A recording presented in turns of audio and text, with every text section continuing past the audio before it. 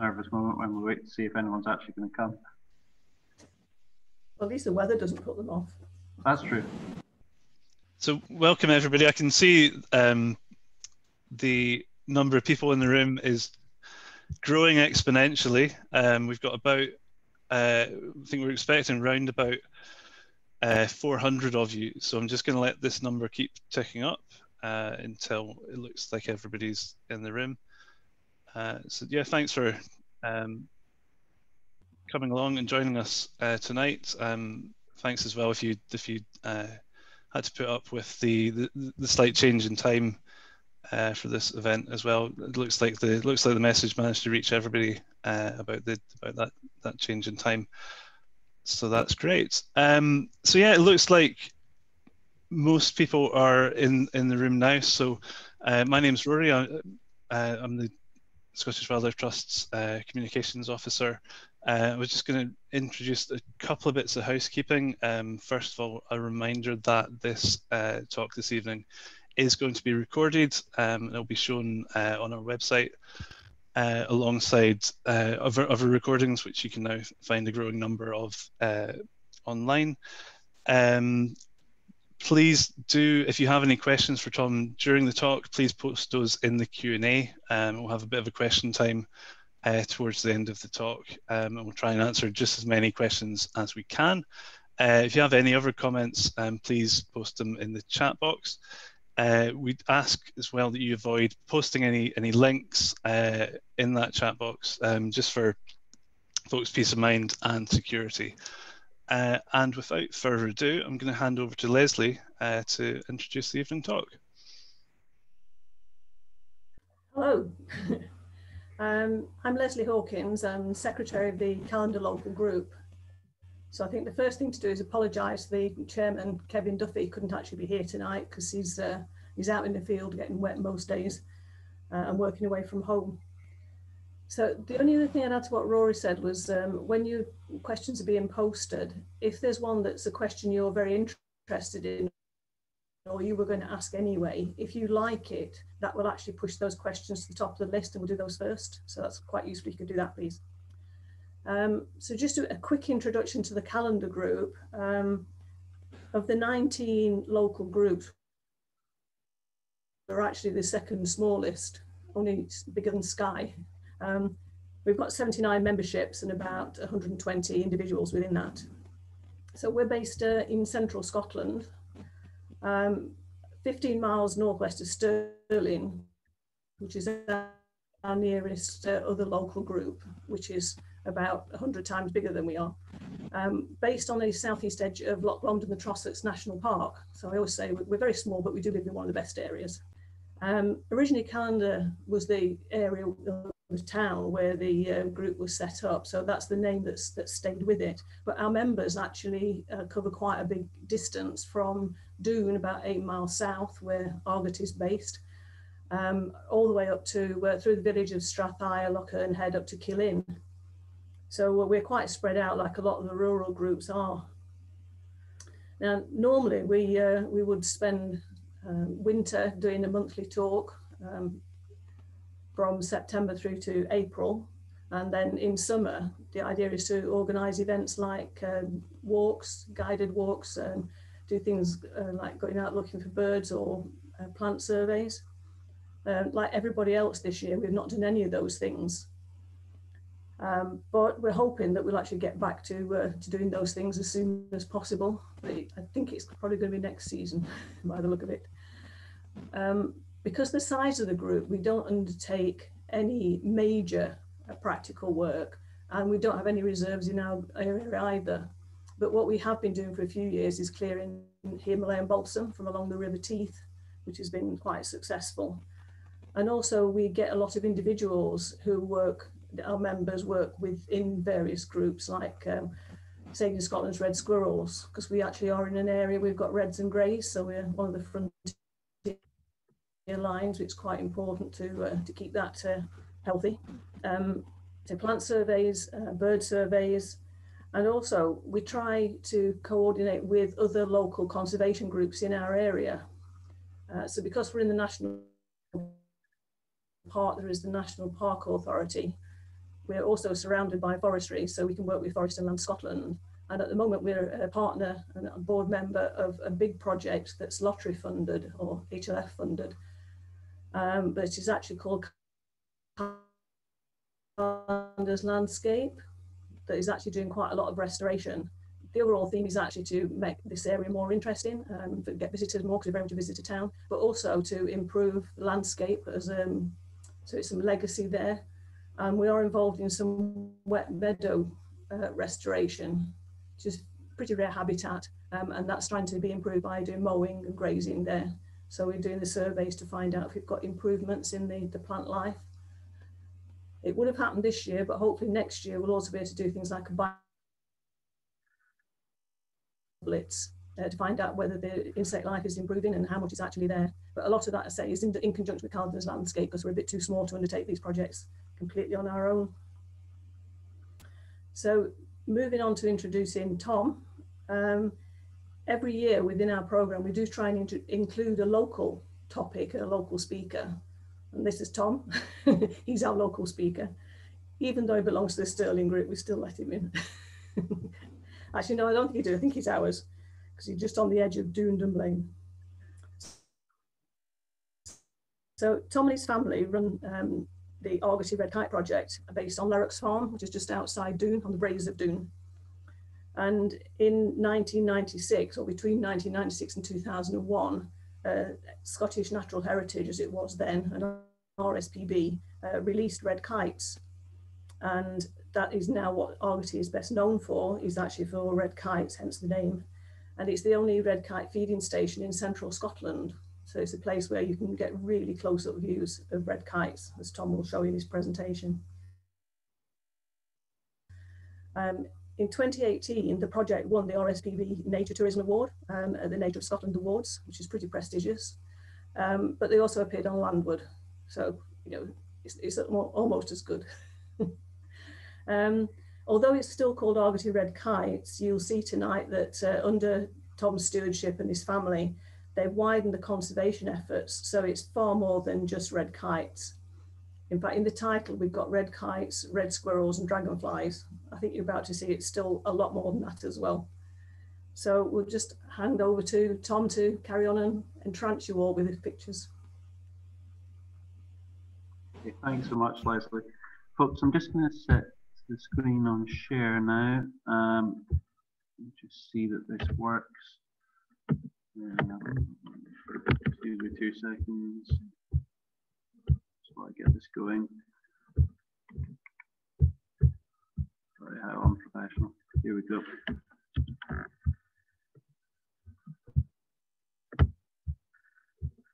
Try this again.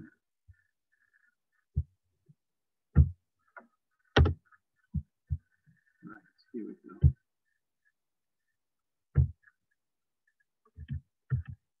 Oh dear. Sorry, folks. Not the best start. From the beginning. There we go. Folks, yeah, thank you so much for inviting me along tonight, Leslie, and thank you to everyone else for tuning in. I'm sorry we aren't able to meet up in person, but it's lovely to be able to talk to you tonight. Tonight, I'm going to tell you a little bit about my home, Argaty, and about some of the conservation work that we do on the estate. So it's conservation of red kites, of course, red squirrels, dragonflies, and much more. First of all, what and where is Argaty? So Leslie gave a bit of a clue about this, but just to put it on the map for you, Argaty is just between Doon and Dunblane. You'll see it here, right in the middle of Scotland. So about an hour north of Edinburgh and Glasgow, about 20 minutes drive north of Stirling. It's a 1,400 acre sheep and beef farm, which my parents and I run together. And we have two aims really with the estate. The first is to try and produce food as sustainably as possible, but we also try our best to look after the natural environment here as well. And this picture and the one that follows probably give a good idea of some of the things we do. Over the winter months, we'll have our cows up on the hill where they'll be eating grasses, trampling down rushes, and we'll take them off the hill in time for spring, just in time for this beautiful crop of early purple orchids to come up. Now, the cows are the orchid's best allies in this. They're getting rid of all the competing vegetation and also eating up the seed heads at the moment with all the decaying seeds and spreading them out through their manure. So it's really thanks to the cows that we have this amazing crop that comes up every springtime. Other things we do on the estate, we've got an awful lot of woodland here. So about a fifth of Argaty is woodland, joined up by, as you can see in this picture, long hedgerow corridors and plenty of scrubby birch as well that we just let come up and thin out. We've got wildflower meadows. We do a fair bit of rewilding as well as the, I suppose you might call, more top-down managed conservation. So this is the near end of the hill here, which, as you can imagine, in the springtime really rings out the sound of birdsong. It smells incredible as well. And we've got 16 ponds on the place as well. Folks, I'm not going to say too much tonight about, too much more I should say, about how we run the place. Some of you might know that at the start of December, I'm doing another talk at the SWT about nature-friendly farming here, so I don't want to have too much crossover between now and then.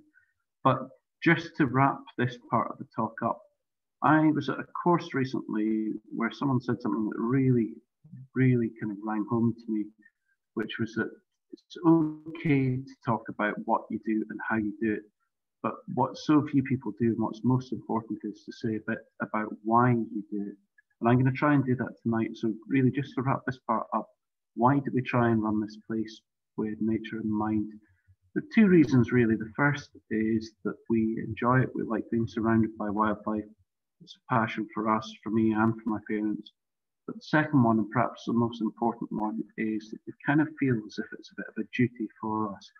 We know that over 70% of Scotland is farmland, and we know that nature is struggling really badly in Scotland.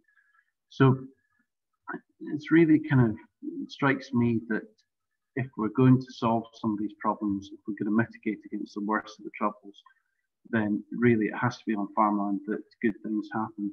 We feel like we're in a position where we're very fortunate to have this land. We want to try and put it to good use. So that's our why for why we're running a place like this. Now, as Leslie mentioned earlier, we're perhaps most well known for our red kite project. Now, red kites are Britain's fourth biggest bird of prey after white-tailed eagles, golden eagles and ospreys. And although I am biased, I do think they are our most beautiful bird as well. We're really lucky to have these birds here because we weren't part of the plan for this at all. I'll come back to that in a second, but just to give you a little bit of the history of red kites, I know some of the people watching tonight will know quite a lot about this, so I don't want to tell people things they already know. I'll just give you a potted history of what happened with these birds. So kites used to be our most common bird of prey that we would find in Britain. You would find them in towns and cities and also in the countryside as well. But unfortunately, by the 1870s in England and the early 20th century in Scotland, kites have been wiped out. And sadly, this was largely when game shooting became big business. A lot of people saw these big birds flying around and put two and two together and made five and just thought that they must be a danger. Worried that they were going to come down and take all the game birds. A lot of killing was done after the Highland clearances when sheep farming became a big business as well. And the real sadness of this is that kites were wiped out based on a total misconception about their nature and about their abilities. Although they've got a 5-foot wingspan, these birds, the females might weigh up to about 1.2 kilos. The males will be about 850 grams to a kilo. So they're not big birds at all. The sort of things they come and hunt that they're able to come and take would be things like insects, rodents, amphibians. Maybe a female might be able to take a newly born rabbit, something about that size, but it'd be very, very rare. More than anything else, these birds are scavenging. But sadly, people didn't realise that and they wiped them out. And some of the records that we do know of paint a really, really grim picture. So the closest one to here in the Callander Hills, just above Argaty, in 1 year, their gamekeepers put out a dead pony carcass laced with poison and they killed 105 kites. And to give you an idea of what that means by today's numbers, we know that we've got 100 breeding pairs of kites across all of central Scotland. And we consider that to be really successful. But imagine back then, keepers in one small area wiped out half that number in 1 year. It gives you an idea of how much we once had in this country and how much we've subsequently lost. So after the last kites were wiped out in Scotland, the only place you would find these birds at all in Britain was a very small number marooned in the Welsh valleys. Very vulnerable population. There big problems with inbreeding, people still killing them off. And although people got their act together, the conservationists in Wales managed to save those last pairs. They were never likely to spread out into the rest of Britain without a little bit of help. So in 1989, Roy Dennis, pictured on the right here, for the RSPB, began bringing red kites back into Scotland and England, bringing over chicks from Scandinavia, flown over by RAF, and releasing them into the wild in 2 sites. One was the Black Isle outside of Inverness, and the other was Chiltern Hills down south. Now these birds, as brought over, kept in aviaries from that point, taken at about 4 weeks old, and they were kept while they grew, fed in the aviaries, wing tagged and leg reined, and eventually at about 7 to 8 weeks old, when they'd be big enough to fledge the nest if they'd been left in their home countries, they were let go to fly free. Now, as I mentioned earlier, we weren't supposed to be part of this red kite reintroduction story. We knew nothing about the fact that the RSPB had picked for their second Scottish site, the Doon area, in fact the 2 estates just to the west of us. The first we knew about it was when these big birds came and started circling over the farm. And the dad saw them one day, thought there must be kites because he'd seen black kites before. Knew that they weren't black kites because they're more of a southern hemisphere bird, but thought, well, they couldn't be red kites because we don't have any red kites in this area. So we contacted the RSPB, were admitted into this small circle of trust, and became really, I suppose, in a way, part of the team.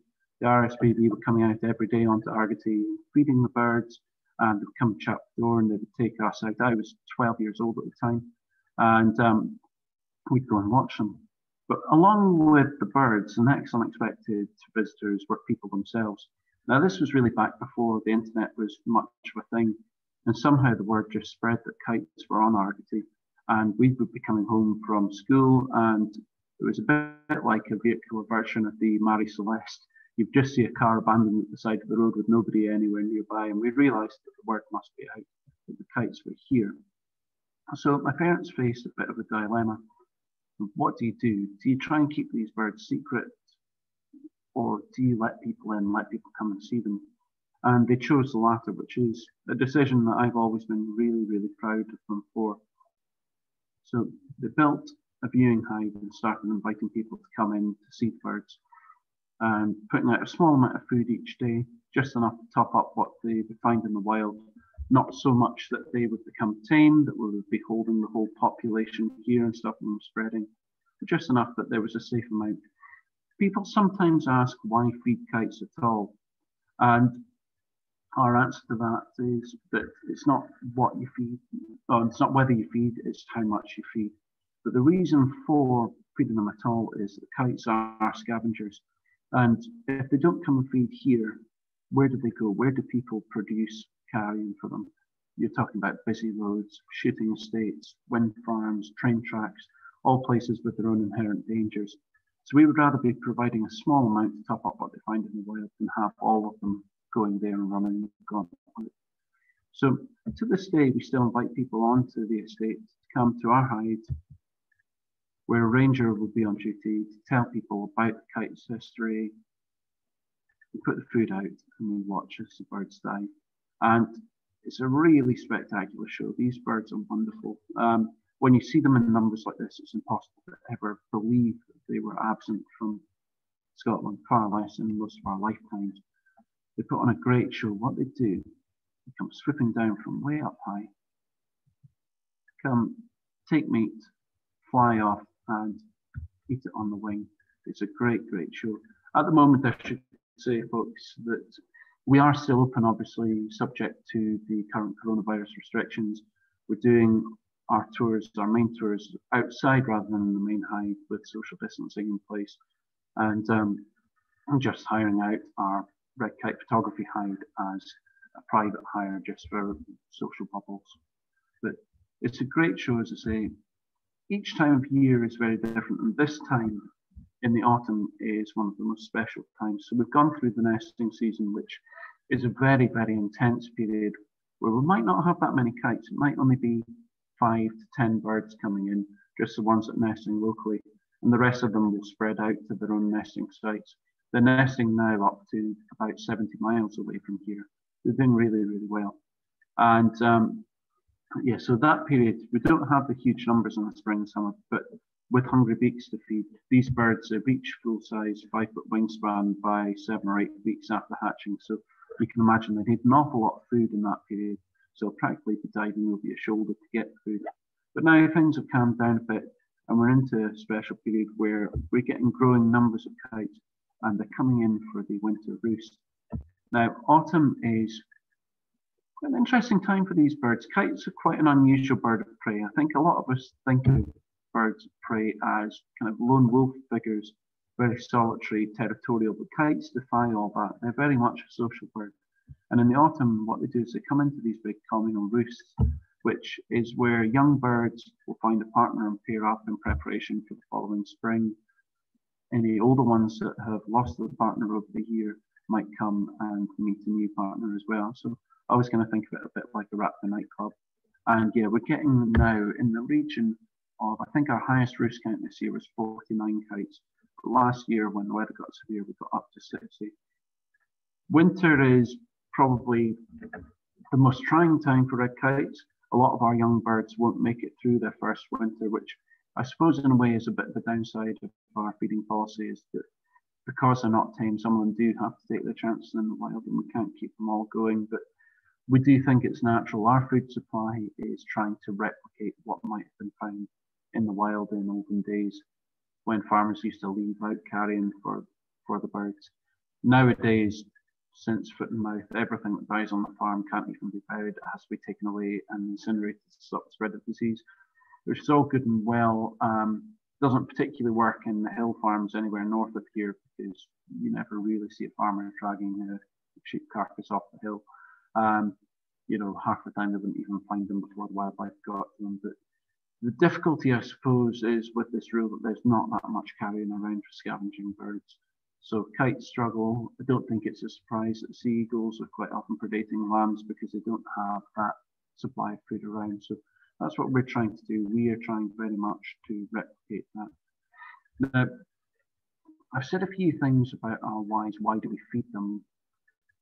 But another reason for this, another why for why do this at all, why have the kites here, which is very much the same for me as it was for my parents, I think, was that we really, our main reason for doing this project is that we want to protect these birds. They're so vulnerable, they're so easily wiped out, and history has shown that with the numbers that were killed off. They're very much dependent upon people because they're scavengers, because they're unafraid of people, because so much of their food comes from us.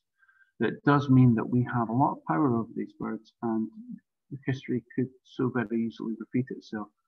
When my parents first set up the project, a lot of the original birds that were brought over from Germany and released into the wild, a lot of those early birds were killed off. And sadly, we still do have a problem with people killing off red kites. So one of our big reasons for doing this is really we want to put these birds in front of people and say, look at them, they're magnificent, look at the show they put on. Isn't it a great thing to have these birds back? And they are so special. And we want people to care about them because we hope that if they do, we might be able to do a little bit to combat the killing and try and make things a bit better for them. Now, besides this aspect of the work, we also do a lot of raptor monitoring on the estate. These are a couple of red kite chicks that we ringed last year. You'll maybe be able to see with this bird that's standing up, it's got a coloured leg ring on it, plastic coloured leg ring. We do this for the Scottish Raptor Monitoring Scheme, and all of our records go to the BTO. Very important part of the work. It's a thrilling, challenging, difficult time of the year for us. We have to go out across the estate, try and find all the kite nests, everything else before the trees come into leaf, because after that, looking up into the top of a beech tree or a sycamore tree or something that gets very leafy, it can be really, really hard to see the nests that are up there. So we try and find the nests, and we hope to God that they don't, the pair don't move from there. So on the estate, we're monitoring red kites, barn owls, tawny owls as well, and most recently long-eared owls, kestrels as well. We've had a big nest box project recently trying to expand the available territory for kestrels, because as I'm sure you all know, their numbers are really, really plummeting in Scotland. And again, largely a lot of this sadly seems to be tied to agriculture.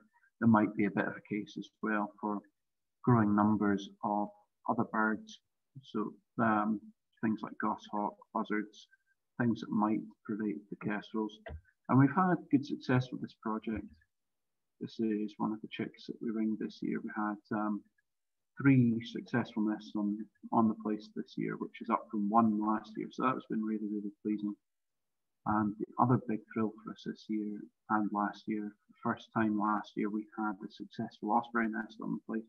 Ospreys nesting in a platform that our old head ranger, Mike, built here, artificial one at the top of the tree. Now, this ringing work that we do, again, it's something that maybe is, some people take a bit of an issue with, taking these birds out of the nest and interfering with them.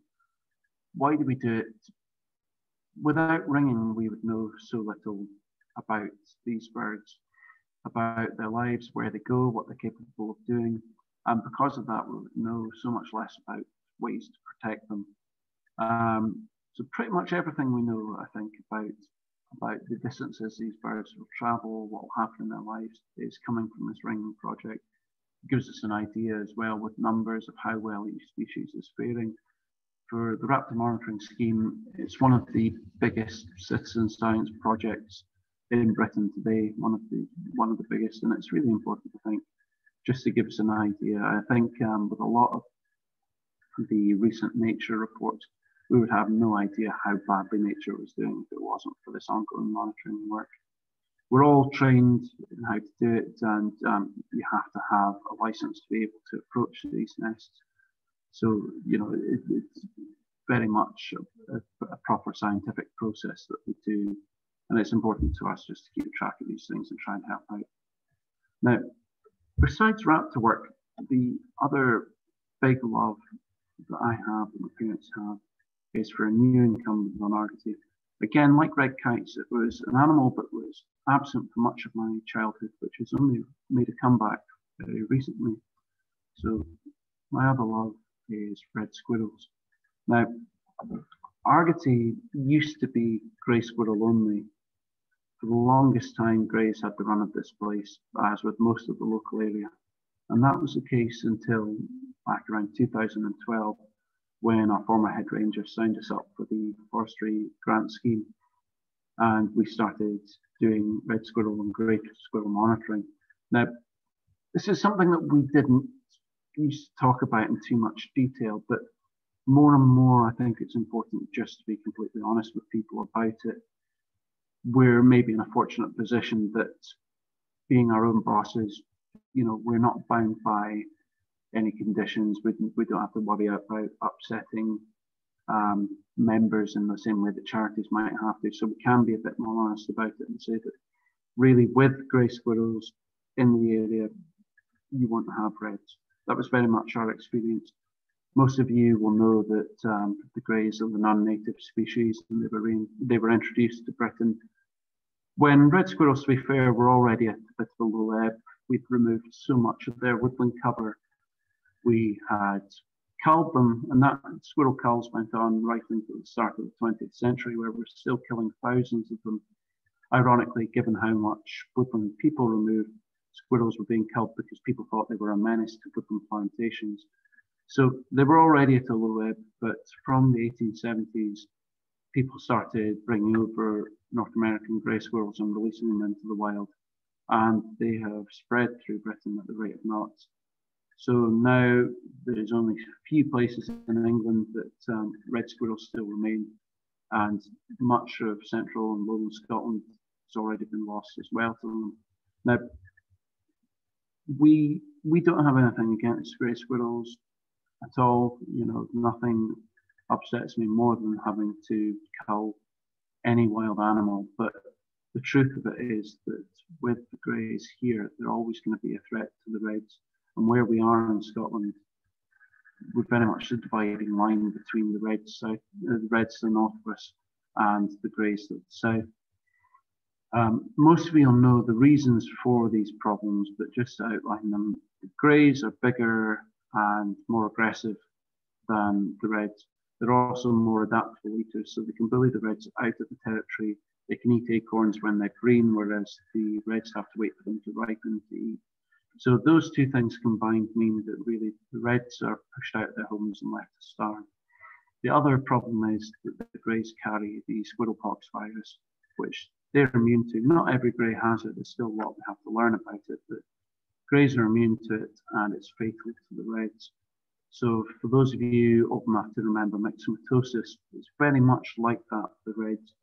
It's a slow, painful death over a couple of weeks where they just dwindle away. They lose fur, they get disoriented, they lose weight. It's a horrible way to go.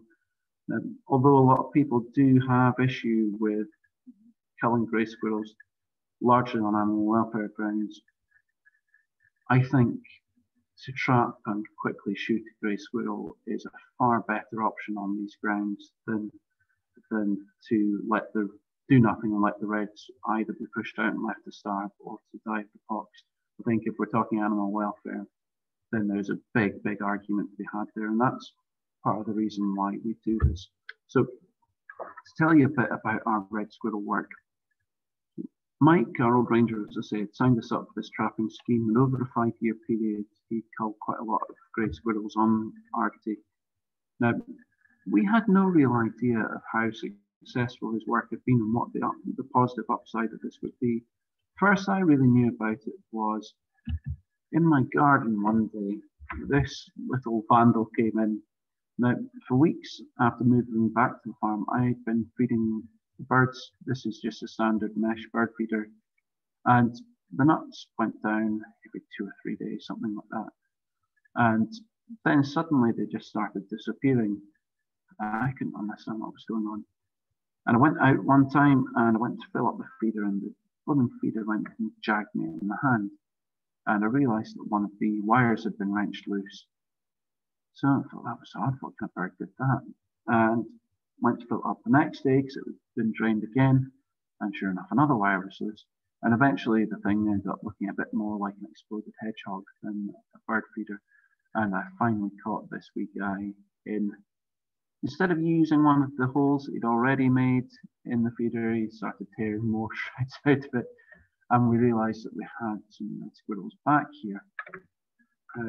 My wife said that we weren't allowed to build a red squirrel hide in the garden, which I still don't understand, baffling why she wouldn't want that.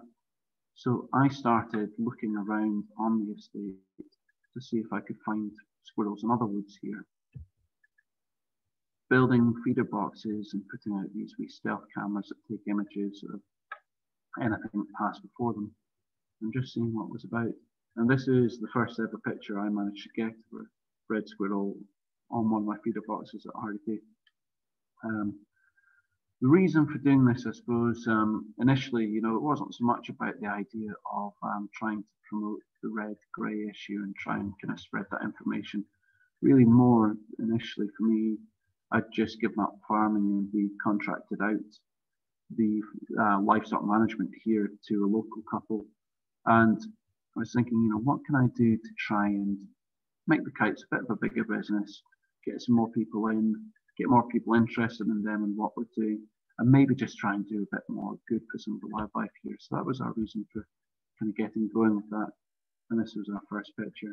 The reds became quite regular visitors to this wood.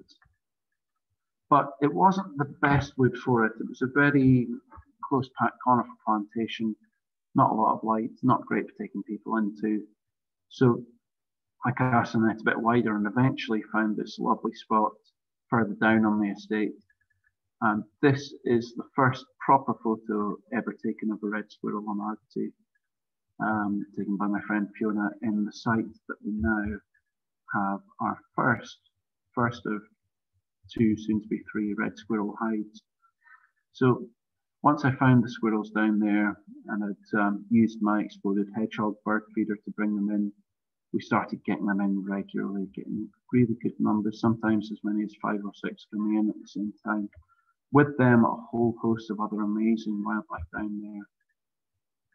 From squirrels, tree creepers, woodpeckers, long-tailed tits, nuthatches, wood mice, so much more.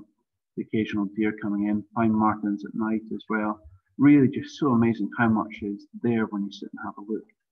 And so we opened up our hide in May of 2018. That was the first one. We now have a smaller photography hide as well, which is great for all these birds, but the real stars of the show still are squirrels, which are capable of some incredible acrobatics. With our new hide, we were really, really keen to try and see exactly what these things were capable of. And so we built a couple of perches, scaffolding poles, to see how far these guys could jump.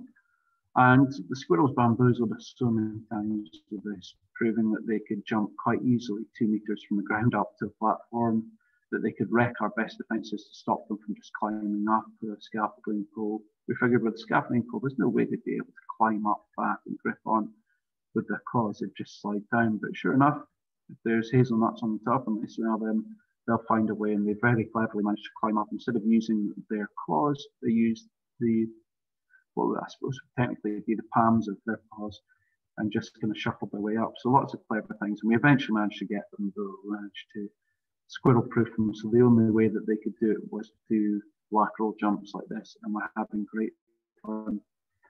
Increasing numbers of squirrels coming in now, which is fantastic. And we really, really seem to be boosting the numbers on the estate, which is really, really pleasing. Helped a bit by doing some releases with the SSPCA of some orphaned rehab squirrels as well. And we've noticed a real change in their behaviour from the early days, when they used to be really very afraid of us when we went down there. I think we were very much an unknown entity. But that's not the case now, as the next picture will show you. So this is one of many of them that will come in if they smell any nuts that we've left in our hides. In fact, recently, one of our photographers had to be very quick. He was trying to take a photo on his phone of one of them coming in front of him like this. And he suddenly heard a rustling sound behind him. He realised another squirrel would come running in unbeknownst to him and was trying to steal his packed lunch. So we've seen a real change in them, and they very much seem to be accepting of people down there now and realising that we're not a threat, which is good. The wider positive of the squirrel work that we're doing and the neighbouring estates are doing as well, I have to give them a huge amount of credit as well, is that we are creating a real band of red squirrel territory here and hopefully pushing the greys out and south from here. And so now they're being seen in the local villages, probably for the first time in decades anyway, maybe about 40 years, I would guess. That they're starting to turn up there. I followed one down the road into Doon the other day and it ran into the park. Just amazing. It does, although we aren't happy about having to kill greys, although we hope that there will be a sterilisation vaccine or something, some other means that doesn't involve lethal control, it does show the upside of doing this work. So our next project, because 2 squirrel hides obviously just aren't enough, we're busy at work building new, bigger hides. That's me and one of our volunteers, Sandra. This is us at work on the new hide. And the aim with this really, for our other 2 hides, they're very much for photographers. And that, I suppose, is how we make the money to do some of this work, is that photography pays you a bit more of a premium and it allows you to do some of the other stuff that maybe doesn't pay quite so much. But in a lot of ways, I suppose, is more worthy and more what we're interested in doing. So with this hide that we're building, the aim is to just be doing daily squirrel tours, which we can do before red kite feeding time. So people, if they want to come for a whole afternoon of wildlife watching, they can come up, see some squirrels, learn about their history, learn their story, learn some amazing things about their behaviour, see them in the wild, and then can go and do the exact same for the red kites. And more than anything else, of course, what we're trying to do is teach people a little bit about some of the problems that squirrels are facing. So once that's done, and once the world gets back to some kind of normality where we're able to do these things safely, then we'll hope to open up to the public. How are we doing for time, folks? Quick check. Cool. Okay, so besides kites and squirrels, I promised you some other wildlife. So here we are. A recent thing that we've been very, very proud of here is the number of songbirds that we have here. Now, we also have an awful lot of buzzards, we obviously have kites, and I think a lot of people would have you believe that if you had those birds, you would have a real decline in songbirds. But I hope that we've been able to show that that's actually not the case. The bird that we're perhaps most proud of is this one here, the tree sparrow. Now, when I was a kid, I don't really remember seeing many tree sparrows on Argaty, but things have changed a lot since we opened up the kite project. We did a lot of work with the local RSPB members group, and they made the very sensible point when we built our hide to my parents that what happens if you have a day where the kites just aren't performing? What are you going to use to distract people with? What about planting up this big empty field around the hide with some good hawthorns, hazels, rowans, things that are going to make good shelter and food for small birds as well. So that's what they did, and the result, pleasingly, has been a massive, massive upsurge in our songbird population, particularly these tree sparrows. In conjunction with their growing numbers, we started up a big nest box project here over the last couple of years, where we've built and installed all along the fence line from our car park area up to our hide, all these wee boxes. And the uptake on them has really, really been staggering. So I think now we must have about 100 boxes up there. Last year, we only had about 30, but most of them were used, which was really, really pleasing. Tree sparrows are such a communal bird, so if you can get them going in one, then odds are pretty good that you'll get them in more. And this really, it doesn't sound like much, I know, with a nest box project, something anyone could do and that everyone should do. The idea I had with this, the reason why we're trying to do this is that it strikes me more and more that what we ought to be doing as landowners, conservationists, what have you, is to try and connect habitat as much as we can. So as well as having a whole load of nest boxes, imitating mature woodland that isn't there yet in this spot, we've also been planting loads of buddleia. The wildflower meadows come on the back of this as well. The overall aim for the estate, I suppose, is that eventually all the habitats here will be linked. I heard it said once that one of the big problems that we have in Britain is because we've got rid of so much habitat. Say if you've got a block of woodland and you've got another one a quarter of a mile away, the wildlife in those blocks are effectively trapped in there. There's no way that they can have safe passage between the two. So I suppose in a way it can be little wonder that predators do take the smaller things.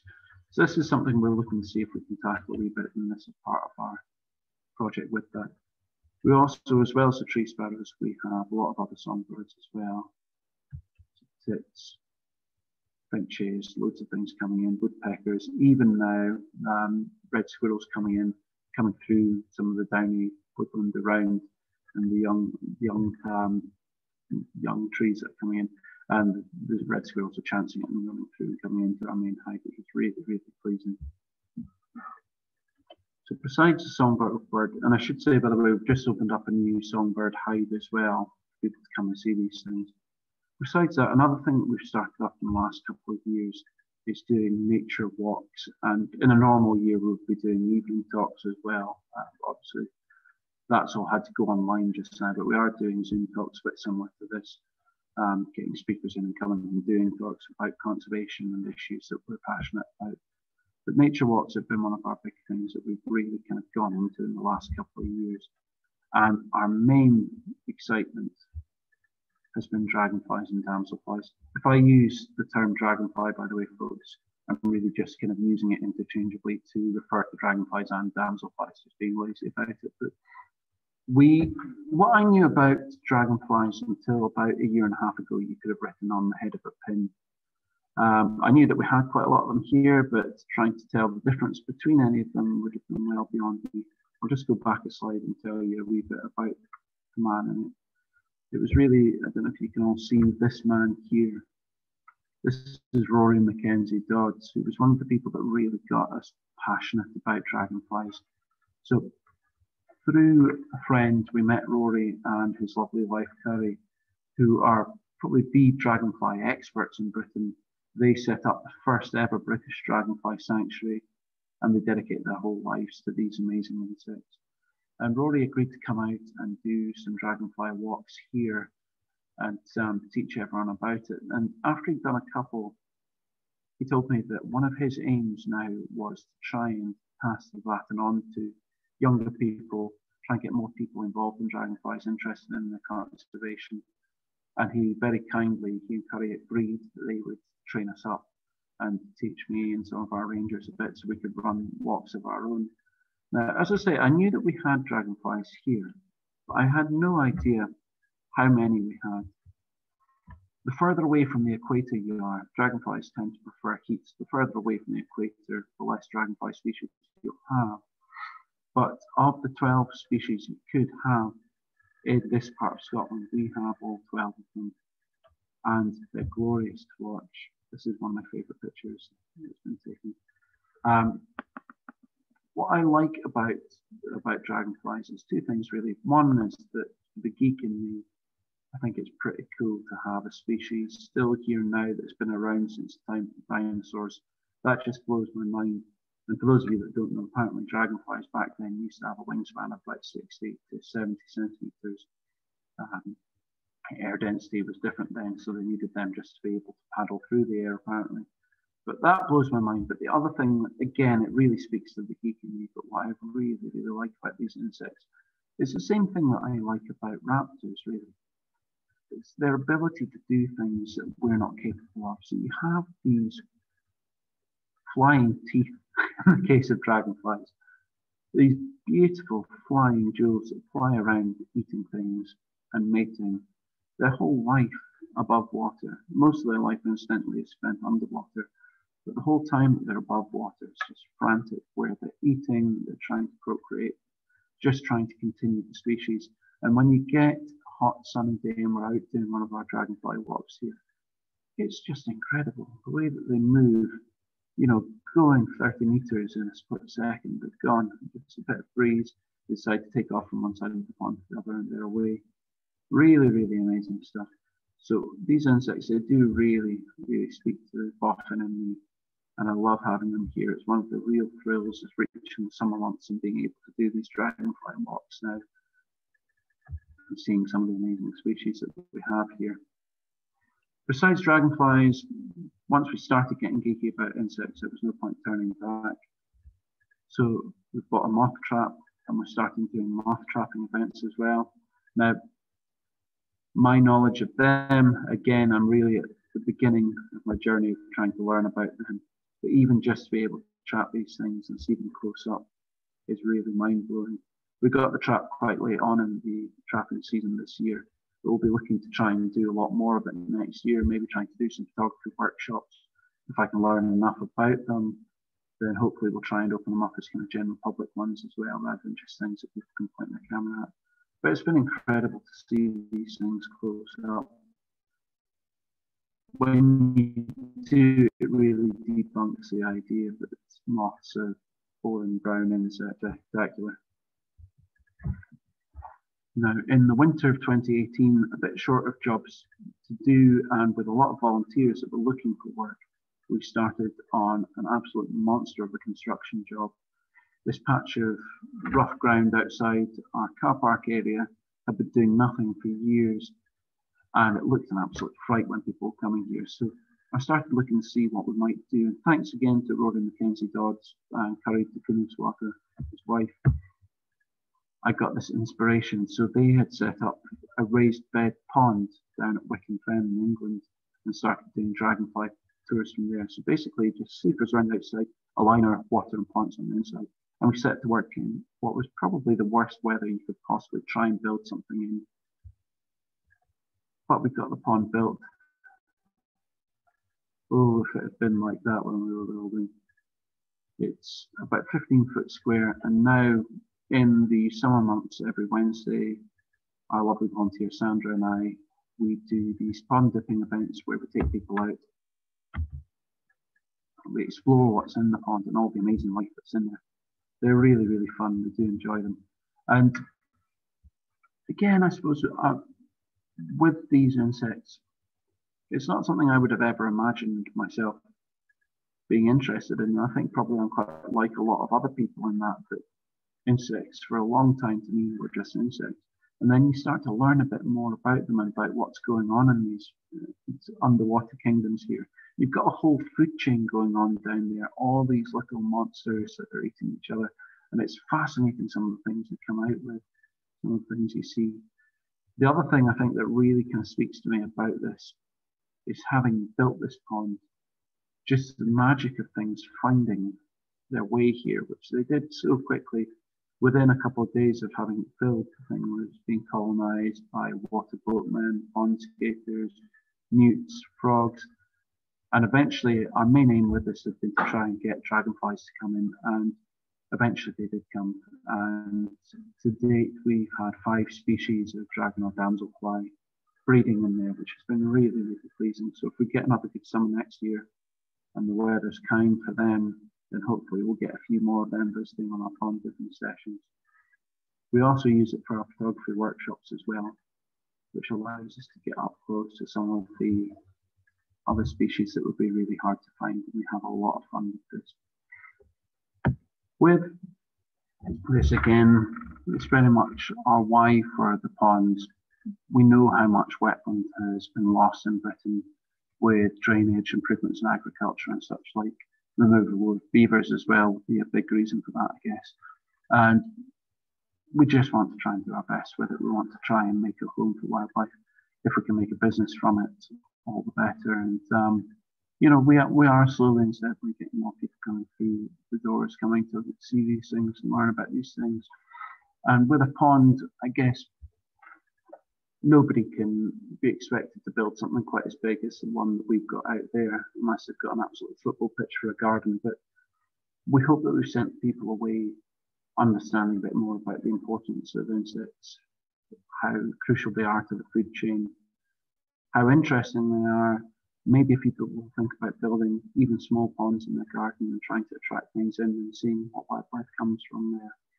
So that's our big drive with that, with the sessions, and that's why we've done that. Folks, I don't have a huge amount more to tell you about tonight, but I hope very much that we'll be able to see you sometime soon. As I said, we're in tier 3 at the moment, so traveling to this area, unless you live in the Stirling area, is difficult. But if you do, and you're looking for a day out in the fresh air, or looking to hire the photography hides, they are open. We are open for business, and we do hope to see people out here. It's a great time to see the squirrels, which are busy burning nuts for winter. Great time to see the kites gathering in their big numbers for the winter, which are looking for food each day. So we do hope we'll see you for one of these things soon. And hopefully, for those of you out with the area, you might wish to come and see these things when the world returns to some degree of normality. As I say, everything will be, I hope, all these outdoor events will be back up and running again next year, all being well. And everything will be advertised as normal on our social media channels. So our main one is Facebook. It's the only one that a man of my age can understand, really. But we do advertise a little bit on Twitter and Instagram as well. Or you can visit our website there as well, or give us a call. And yeah, we hope very much to see you sometime soon. Thank you very much for inviting me along to speak tonight.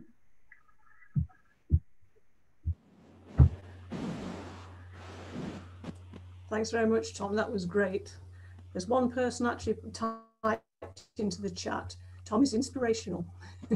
That's your best testament, I think. The amazing amount that's been done in the past. In Mike McDonnell, the early days that you mentioned, Mike, of trapping grey squirrels, And the amount of things that you've done since then is just incredible. So we've got lots of questions. They do tend to fall into categories of species, really. So first one is, in the Chilterns, red kites have increased so much that active feeding has been stopped. Any comments with respect to Scotland? And that's got a double question. It says, I love red kites, but is there a maximum density? That's a really good question, actually. I think with the Chilterns, it's hard to compare it to Scotland because there are so many people down there that kites aren't probably actually back to their natural level. When you look at the, I hate this term, but vermin totals that keepers used to have, you know, I pointed out one earlier, but I think across Britain there must have been thousands upon thousands of them. So, you know, the kites aren't actually at an unnatural level. Arguably, it's people down there that have kind of reached that level. We don't have the same number of people here, so I don't see us ever really kind of getting to the point that a scavenger goes out of control. I also think that the point made earlier as well about busy roads, shooting estates, wind farms, train tracks, I think that does have some validity as well, because short of stopping all of those things, I don't think, John, that you would ever have kites living in any way kind of independent of people. They are scavengers anyway, so you know they're always going to be following us around for our things. So I don't see it really. I also think the other problem really is that we do still have this big problem, particularly with the driven grouse moors, where kites are disappearing. So we're nowhere near what our natural level of kites could or should be. Will we reach that point? I don't know. I don't see it. I don't see the human population in Scotland increasing to the point that that they would kind of get to the level of the Chilterns. So I don't see us changing with our feeding policy, honestly. But when we're putting out the food for the birds, just to give you an idea, we are putting about the weight of a rabbit's worth out in food maximum, and that this time of year that could be, you know, sort of 30, 40 kites, crows, buzzards, herons, all sorts of things coming. So it's not really giving any of them a huge amount. It's they couldn't survive on that alone, you know. Okay, question is, do kites compete with any other raptors? I think there's probably a bit of competition in some areas with buzzards. There's been a lot of that. Actually, interesting again, John mentioning the Chilterns.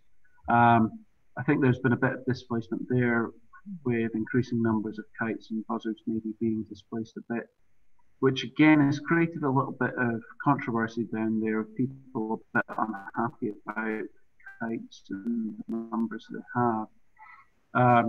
Still, the entire global kite population is only half of the UK's buzzard population. So that would argue to me that any displacement is very localised. There's probably a little bit of competition, I guess, with other smaller birds. You know, maybe kestrels might be having a bit of a hard time, more competition for voles, and a bit as well with corvids, although arguably, you know, given the potential effect of corvids on songbirds and things like that, maybe bring their numbers a bit more into balance isn't such a bad thing. I think the only thing that really is a threat to kites of the other raptors at the moment is goshawk, which are coming more into this area. And we've certainly had a few issues with goshawks predating kites. All again, totally natural, though, you know, things that we would expect to happen. I think there are a couple of questions that you've mentioned, but perhaps worth just sort of giving the point again. Where were the original reintroduced birds from? And how many breeding pairs of red kites are there in Scotland and the UK? Okay, so our kites were brought over from the eastern part of Germany, and the various different projects, they were brought from different places in Europe. Fortunately, there are lots of places where people hadn't treated the kites as badly as they had in the UK. So Spain, Scandinavia, Germany, they all had good kite populations. So for the early projects, they were mixing up, you know, taking birds from separate populations to kickstart them. So we had as big a gene pool as we could. one of the pleasing things about the success of kites in Britain is that now we have so many that we're able to kickstart our own projects just from purely British kites. So taken from all the different sites in Britain gives us a big enough gene pool, which is really nice. I'd be struggling to tell you the overall British population, but I think in Scotland we must have something in the region of about 350 to 400 breeding pairs. So good numbers for us, really good numbers from Dumfries and Galloway. Aberdeen's population is expanding slowly, and surely one place that probably is still struggling is the original Black Isle population, where they were released in 1989. And sadly, the big reason for that seems to be the amount of really intensive grouse shooting estates around that area seems to be limiting their spread and success, unfortunately. Okay, we've got a bit of a history question for you now. Why were kites slaughtered after the clearances? That was well before game shooting started. Surely they didn't think kites would take lambs. Well, they actually did. Yeah, it's a really good point. So I probably didn't explain that well enough, but you'll read a lot of old historical sources that said that kites could come and take even fully grown sheep. Where this came from, I don't know. Kites will, in lambing season, come and hover over a lambing field, waiting for the placenta rather than the lamb. Maybe they were seen landing on dead lambs, taking them, or scavenging on them, I should say. So maybe that was it. Maybe as well there was a bit of confusion between kites and other maybe slightly more capable birds. Certainly there was a bit of confusion between the different names for these birds. So in Scotland, a lot of them were called gleds. Gled came from the Anglo-Saxon word meaning to glide. And you would have kites, buzzards, hen harriers would all in different areas be referred to as gleds. So that might suggest there was a bit of confusion about it. Generally, I think back then people had so much less knowledge about the capabilities of predators that a lot of things were killed wrongly. Bear in mind that back then as well, people thought that pine martens would kill sheep by biting off their noses and sucking out their brains. We've come a long way. We've got lots of questions on pine martens, but that wasn't one of them. Moving on from kites, question, love the red kites, but very interested in the ospreys. Have you just got one pair breeding, and have you got a few platforms up to encourage more? We have one pair at the moment. We have another platform up which hasn't been, two other platforms that haven't been used by ospreys. One of them has actually been stolen in the past by a pair of kites. It was the first time that kites ever successfully reared chicks from an osprey platform in Britain. So a bit of an unusual record that we set there. We will look at probably putting up some more platforms in due course as well. You know, it took us 6 years to get the ospreys to the one that they're breeding in. So it wasn't by any means a quick thing at all. But yeah, it's definitely something that we'll look at over the coming years to see if we can get some more pairs here. We might first try and provide a slightly more regular food source, stock a pond with fish, because ospreys can breed at high densities, but it's provided that there's enough food for them. So that might be the first step for us. This next question actually makes me come up with this sort of idea of a very dangerous place to be, but will you be building an osprey hide? Eventually we may look at it. At the moment we've very much tried to just kind of leave them in peace and let them get breeding seasons under the belt. We were supposed to have an osprey nest camera this year, but unfortunately lockdown kicked in the day that we got the camera ordered, so we weren't able to install that. But that would probably, I think, be our next step, is to have the camera put up on the nest. We may then look at maybe doing a hide on the back of that. Probably part of our difficulty is that it's just myself, our lovely volunteers, and my mum and dad who are both supposed to be taking a step back, although I haven't really let them. So, you know, we do have to kind of consider what we're capable of doing each year. There's a lot of things I'd like to do, but some of them might get kicked on to the next year as a result. But hopefully one day we will have an osprey hide. Certainly the nest cam will be in place next year. Okay, I guess this could apply to any of the birds that you've got on the farm, any of the raptors, but what effect does the Braes of Doon wind farm have? Initially, I think it had a worse impact than it does now. We were losing probably about one bird a year flying into the turbines. Kites are less vulnerable, I think, than a lot of other birds. You know, sparrowhawks, if they lock onto prey, might not see a turbine and fly straight into it. Kites don't really do that in the same way. So they're probably a bit less vulnerable. They're also being a bit bigger. They're able to resist being sucked into the vacuum of the blade, which is, I think, what accounts for quite a lot of other smaller birds being killed. It's not that they fly directly in, but they fly too close and get sucked in.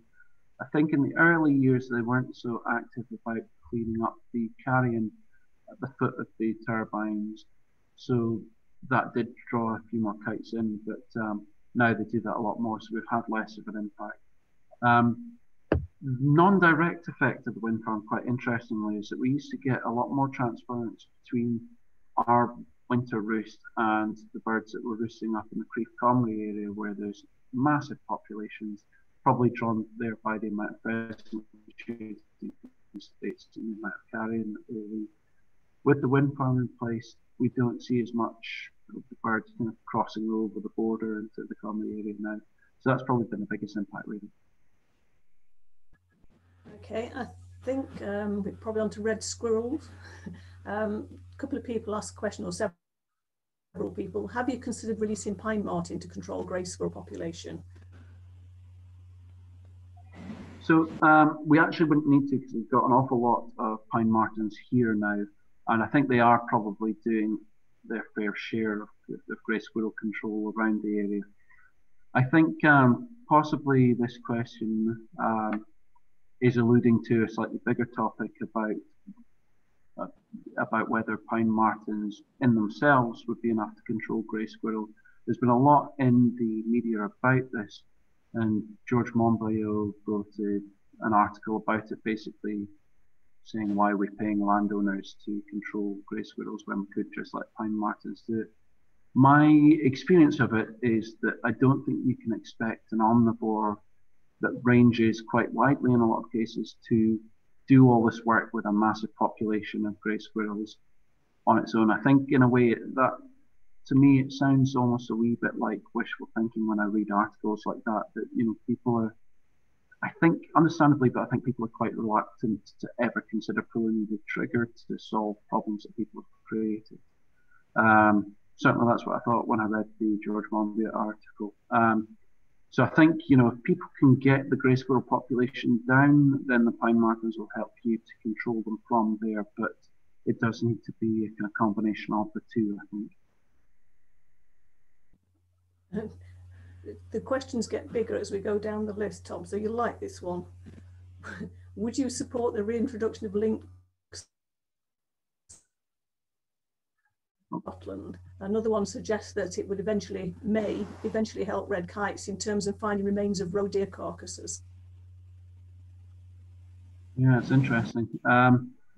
It's just as well you've got me and not my dad who's probably watching this answering this question, because you might get a slightly different answer. But I would support the reintroduction of lynx, I think, with one caveat, which is that I think they're necessary. I think our deer population is clearly way too high, and we do need to do something about it. Our woodland cover is way too low, but largely because of deer. So I think we do need them back, and I don't think that deer fencing really is the answer. You know, all you're doing is fencing deer out and letting them nibble on all vegetation outside of the fence. So, you know, for me, that's not the answer. And people are proven very bad at controlling deer. I think we need a natural predator back. They'd also control a lot of foxes, which I think would also have a knock-on effect on things that foxes are predating. Might even keep badgers on the run as well. Again, it's nothing against any of these animals. I like all these animals a lot, but in a degraded landscape as we have in Scotland, you can see that these things are causing some problems. So I would support it. I think the caveat I would have with it is that we hear a lot about what we need to do with conservation and why we need to do it, but I don't think conservationists are always particularly good at looking at how we do it and the effect it has on the people whose livelihoods might be impacted. I don't think that lynx are going to come and take people's sheep here. Most of the examples of sheep in woodlands, we don't do that here, and in any case, we don't have much woodland to graze the men in Scotland anyway. So I don't see it being a huge problem, but I think we do have to be prepared for that to happen. Otherwise, you know, you're going to have a lot of farmers that are already upset about other reintroduced species that have been brought in without a plan to kind of deal with problems like eagles, like beavers, etc., which are all great to have back, but I think, you know, we need to just be thinking about our plan for doing it. Would they help red kites? I guess so, yeah. I think the amount of things they kill could conceivably help them.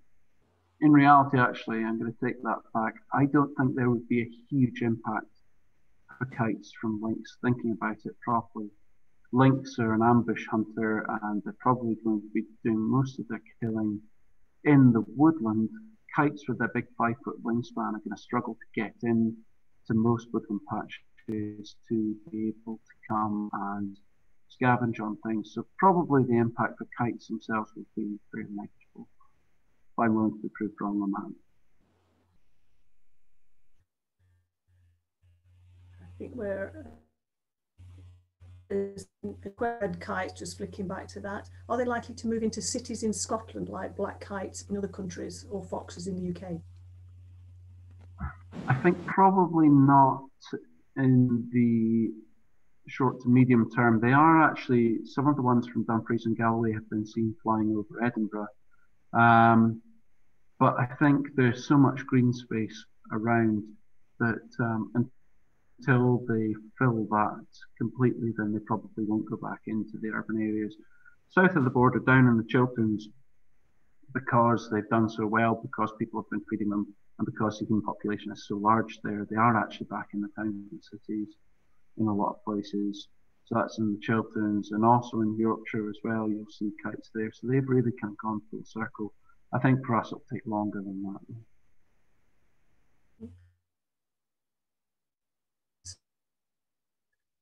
Asked what camera and lens you've used to take your magnificent photos of wildlife.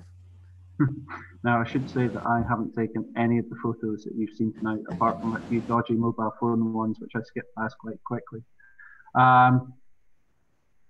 Probably easier if I tell you the kind of distances, folks, because I'm not a photographer at all. So all the squirrel shots, squirrels will be in within about 5 meters of the hide. For the red kite photos, you're talking of a distance about maybe 35 meters from the hide for most of them. So probably I'm really going to stretch myself here. For the kite photos, you might be talking about a 300mm lens or something like that, or something smaller with a teleconverter would do that just as well. And obviously it's perfectly suitable for the bigger lenses as well. If we have photographers here that are really interested, my mum is the resident photographer here, so please do feel free to get in touch via Facebook, and she can answer all these questions and tell you that everything I just told you was rubbish. Couple of final things. Somebody asking if the access road is better than it was last time you came. I think the answer is yes. I can try and calm down. For those of us who are more remote, would you ever consider webcams for red squirrels or kites or osprey at all? Well, the ospreys, as I say, yeah, that's a banker. Yeah, we'll definitely do that. The problem with kites with the webcams, we did look at it, but they do hop around quite a lot between nests. So trying to get one that we think will definitely be a banker is tricky, particularly now that we have goshawk back, we have pine martins back. These things do mean that kites will move on quite quickly rather than risk being predated.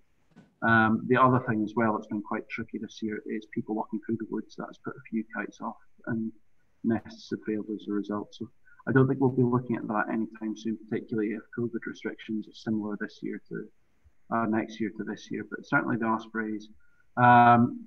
With the squirrels, it'd be tricky. We have done a few Facebook Live tours with them, showing them off. Problem is they move so quickly that trying to get a camera fixed on them might be kind of hard, in honesty.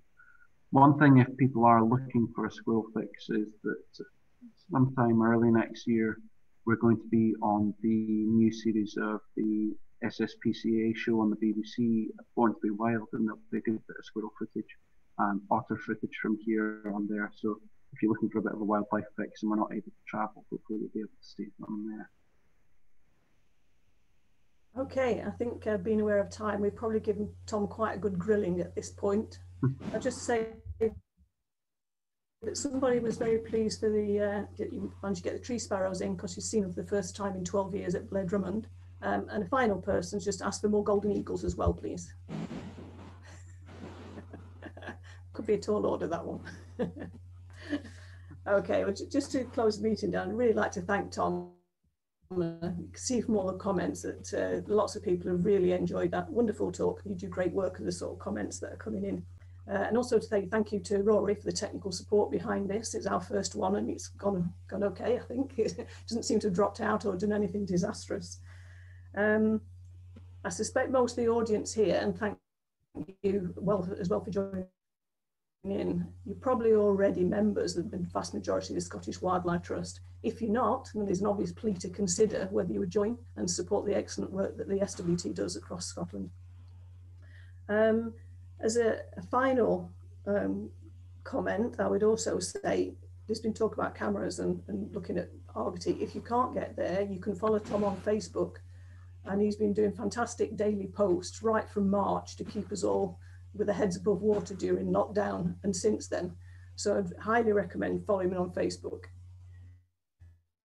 But and the last comment I've been asked to make is from the Stirling group. Tom did mention that his next talk is going to be on Tuesday the 1st of December at 7:30 for the Stirling and Clackmannanshire group. It's a bit like Tom Part 2. It's actually a different talk with a different emphasis on a combination of nature-friendly farming, combining farming with conservation work. So it's a very good linking from this one, and I'd highly recommend that one as well. So thanks once again to everybody, and hope we see you at more talks in the future. Bye.